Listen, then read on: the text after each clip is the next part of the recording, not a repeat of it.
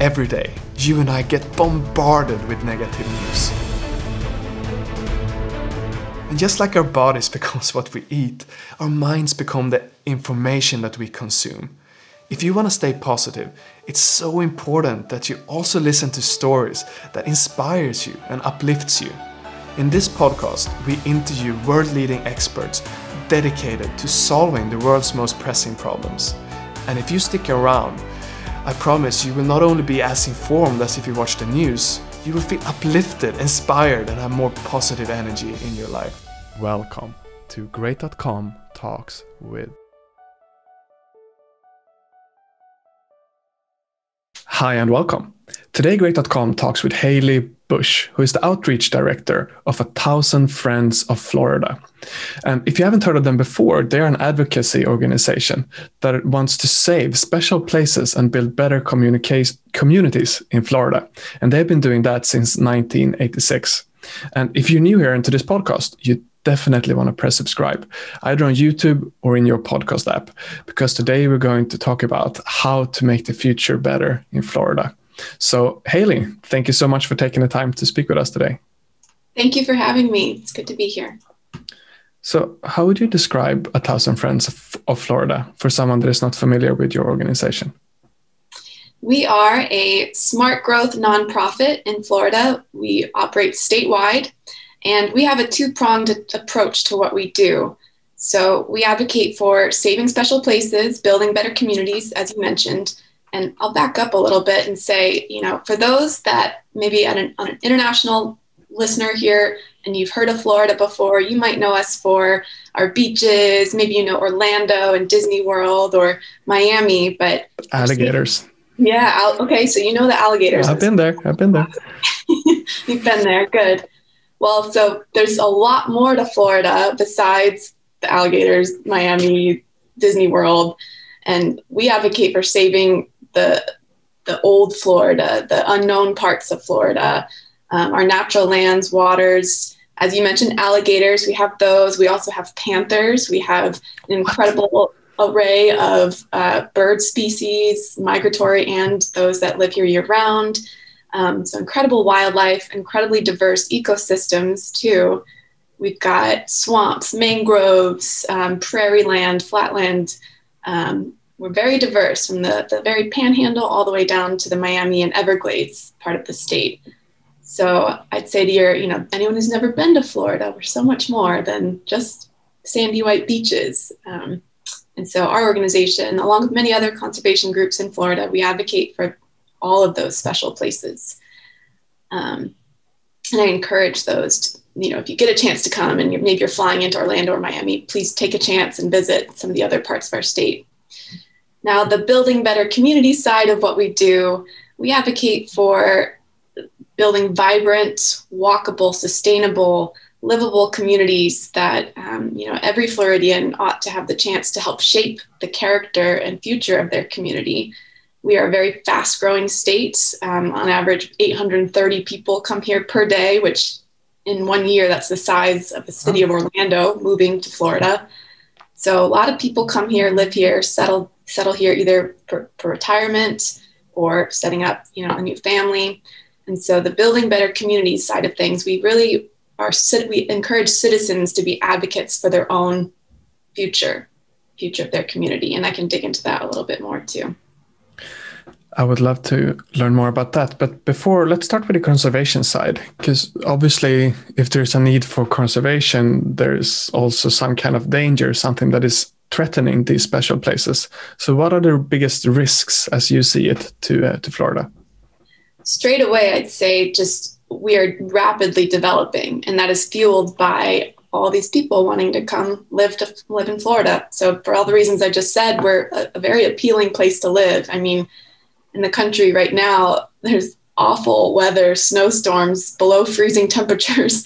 And in Florida, just the other day, I was out at the beach. It's an appealing place to be. So I think the biggest threat to our natural lands and our waters is the impacts of development. So places are getting sold, paved over. When you pave over a natural land, there's water quality implications, stormwater runoff, Everything is connected ecologically. So that's the biggest threat in a nutshell, is overdevelopment, overpopulation. When I heard you describe the nature and also see the sunlight coming through your face here, if you're watching this on YouTube, I'm thinking to myself, why am I doing in Sweden? It's horrible outside. Like, why shouldn't I'm a nice guy. Why shouldn't I retire in Florida? And that brings me to my next question. Like, okay, so people are moving to Florida for a reason. People want to be there. Like, shouldn't you expand? And so are you trying to stop that expansion, or are you trying to make it in a smarter way? That's a very good question, because we are not anti-development, and we welcome people to our state. Some people might personally want to put up a wall and say, no, don't come. But we encourage people to come see Florida for what it is. And I think you touched on the important part of that is it just has to be more thoughtful at the state level and at the local government level too. We can develop in a smarter way, and that means more compact development. I think in the United States versus other countries, we have so much land in the US. We've had this kind of Wild West style of development where we just keep expanding our footprint at the city and local level and just eating up more natural land. And those lands might have been used for agriculture, or they were untouched wild lands. And the bigger footprint we have, the harder it is on our pocketbook, on local government, taxpayer money to provide the infrastructure and services to that greater footprint. So what we're trying to tell folks when they do want to come to Florida and set up here is we encourage you to take a harder look at where you're living. And you might have a lower cost of living, and in the short term, that's great. And you'll be happy, you'll be living in the sunshine here. But in the long term, when we think about the impact on our community as a whole, right, on our school systems, on the families who live here, there are all these quality of life things that we think will deteriorate. So you might have a greater commute to work, traffic congestion will increase. We're very auto dependent in Florida and in much of the United States. So those are the quality of life factors that are affected when we grow like this. And it's a challenge to communicate that to people who want to come here and retire. They're not thinking about their kids going to school here. So we welcome you to come, to answer your question, but we ask people to think more critically about where they decide to live. Yeah, and I can see the challenge in that. If people are coming because they want to retire, maybe they don't want to live so close to other people. And maybe they don't care about the next 60 years. So right.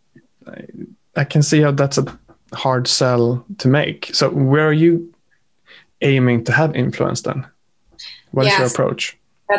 Good point. So we are statewide. We focus at the state government level.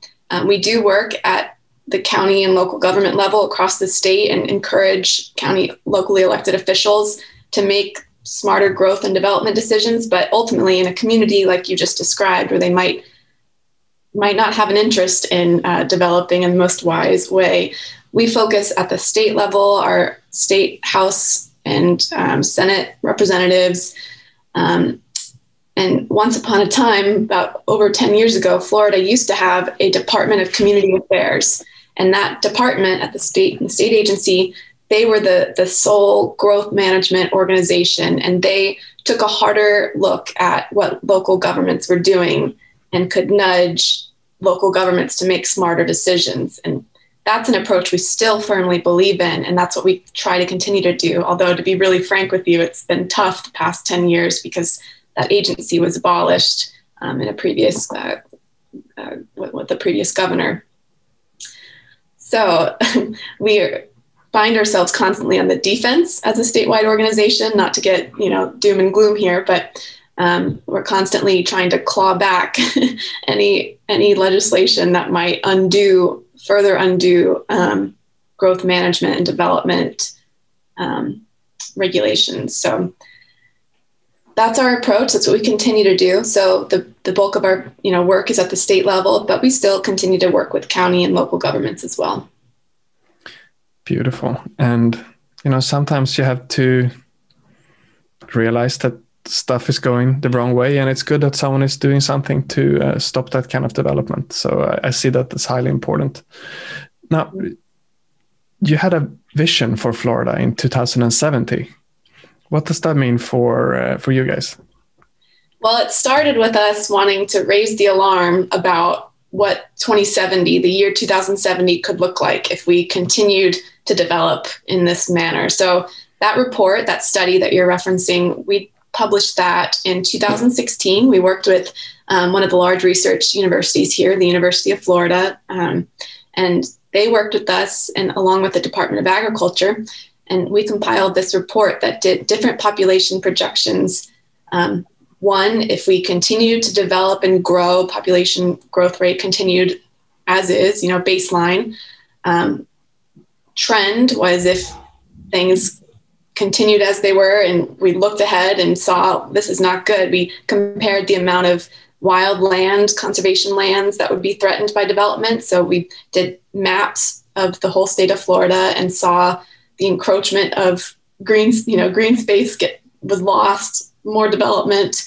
And we also looked pretty critically at what this meant for our water supply, our water resources. So one of the impacts of development anywhere you are is you're stressing your water source, right? Your potable water, the water folks need to flush their toilets, water their lawns, all the things that, people need water or use water for. And by 2070, we could deplete, I believe it's, our water demand will more than double by 2070 if we continue the way we are now. And so there's 21.3 million people in Florida right now, water demand doubling. We rely on an aquifer in Florida. And when you deplete an aquifer, rivers stop flowing, springs stop flowing. You can have sinkholes across the state. It's pretty apocalyptic if you think about it.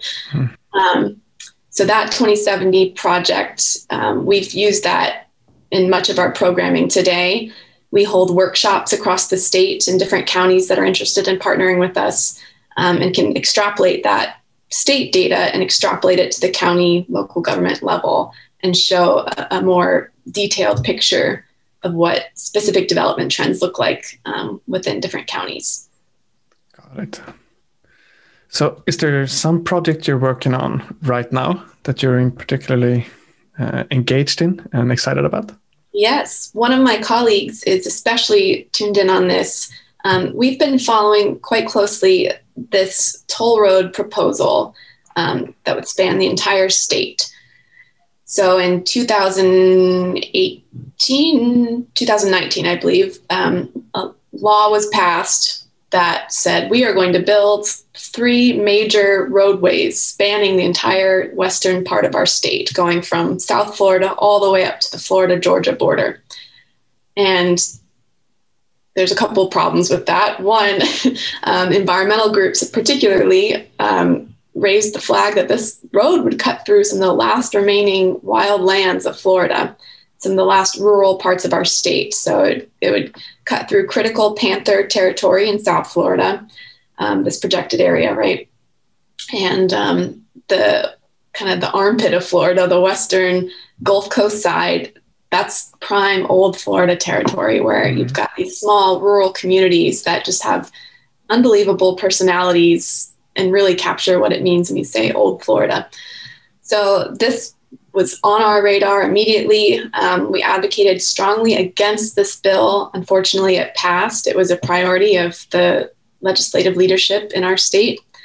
And so since then, we were asked to be part of the transportation task force process. So we were asked to be part of the conversation and discussion about what these roads would look like. And so the entire time we made sure we were a voice for growth management, and shared, for every one of these 3 roads, here are the impacts, what this would mean for the local governments, taxpayers, the environment. And so we participated in that process over the past couple of years.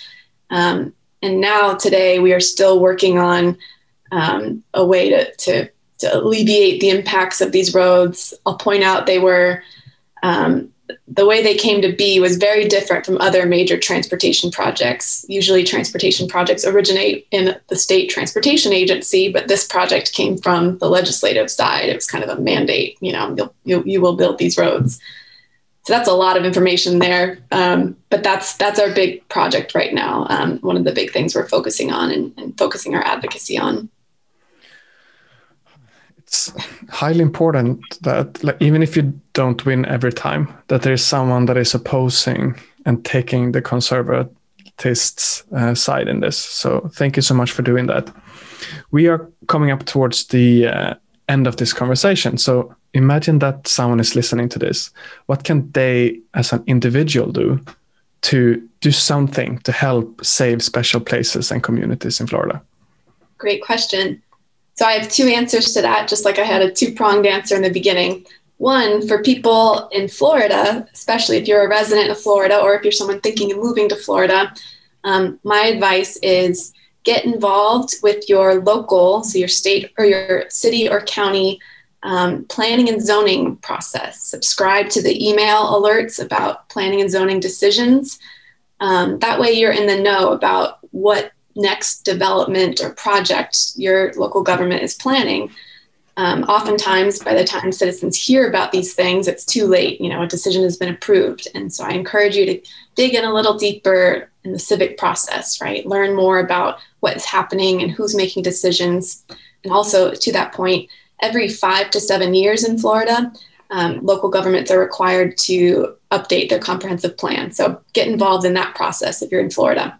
And if you're not a Floridian, international, you're living, anywhere in the world, something I've been reflecting on during this pandemic myself is talk to your neighbors. Think about what parts about your community and your neighborhood, you value that you might not have thought much about. I think a lot of us have been stuck at home and spending more time on walks around our neighborhood or, spending time in local parks. So I just encourage you to be more reflective on what makes your immediate home, your immediate, hometown space special. I know it's a bit more abstract, but I think it's really important and can help you establish what you want to save and protect in your community. Beautiful. And for me, it's not abstract at all. If I don't take care of the stuff in my neighborhood, then who is going to do it? And you're also saying that I have the power to do that if I take action towards the local government where I live. So thank you so much for that tip. And Hayley, thank you so much for taking the time to speak with us today. I very much appreciate it. Absolutely, Emil. Thank you so much and hope you have a good rest of your week. Thank you. And for you listening, if you enjoyed this conversation, press subscribe on YouTube or in your podcast app, because that is showing the algorithms that this is important. So more people and Floridians can learn about what we can do to save our special places and build better communities in Florida. Thank you so much for listening, and we'll see you in the next episode. What is great.com? That is the most common question that we get. And the shortest answer I can give you is that we are a company that is moving money from the online casino industry and donates it to charities that is helping the environment. The long answer, unfortunately, I don't have time to tell you today. But if you're curious, definitely Google what is great.com to learn more.